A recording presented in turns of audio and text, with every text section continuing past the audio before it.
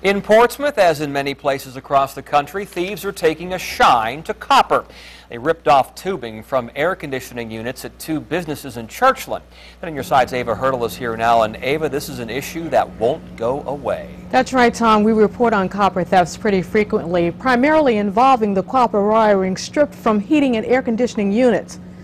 From Joe Jack's Cafe, a large AC unit was taken early Friday, May 11th. That's around the same time a similar unit was stolen from Harvey's Hot Dogs across the street. Much of the stolen copper from appliances can end up in scrap metal yards. Dealers aren't allowed to buy stolen copper and ask lots of questions. We have no way of knowing.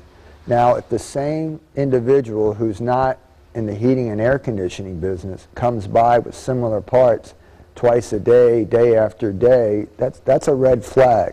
And when that happens, we notify the police. He says copper is selling for close to $3 a pound right now. Anyone with copper to sell at a scrapyard must present a government-issued ID, and all transactions are reported to the police. I'm Ava Hurdle, 10 on your side.